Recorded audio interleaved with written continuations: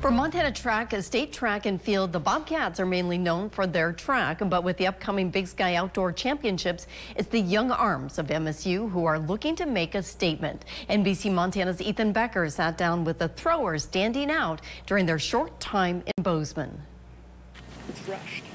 No matter if it's a shot or a javelin, Montana State's throwers are gearing up for the Big Sky Outdoor Championships. We're seeing how much work they put in the off-season now. A lot of people taking a lot of throws over the summer, a really strong block of training this fall, and now to be able to come out through indoor and even now into outdoor and just enjoy. But it's been a young pair from Oregon who have shined this spring for the Bobcats, in sophomore Pat Vialva in javelin and freshman Sydney Brewster in shot put. And both have enjoyed their short time in Bozeman. Definitely love this place, though. At first, I was not convinced with the cold, and my visit was in June, and there was snow on the ground still, and I did not know that was a possibility. I reached out to the certain school, and she got back to me, and then it was like go, go, go from there, and just committing here, and I think putting in that commitment to everything just made me want to be here more. Although Vialva started out cold, he's been hot this sophomore season. Vialva has broken the MSU javelin record not once, not twice,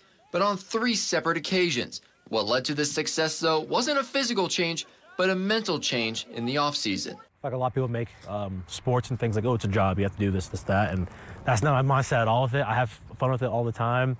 I might be the most unserious person when it comes to this stuff. However, the Big Sky is top-heavy in men's javelin. The conference has 5 of the top 35 throwers in the country, including Montana's own record holder, Evan Todd, giving Vialva a bigger drive to win. I hate losing. I'm so afraid to lose that I'll do whatever it takes to win.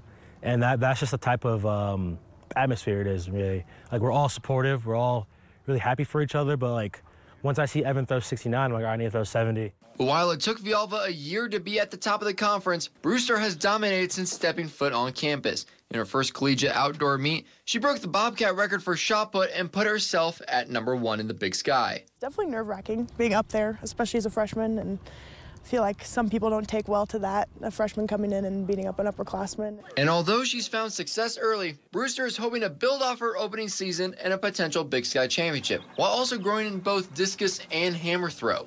It definitely excites me thinking about the future and how I'll be able to progress my marks over the next 3 years. But it's throws coach Allen that reminds us that the youth wouldn't be this successful without the guidance of the upperclassmen. they're in the position they are because of the leadership they have with that older group, and so they're following that example, and then the next generations will follow their examples. As the future of throwing is bright for Montana State.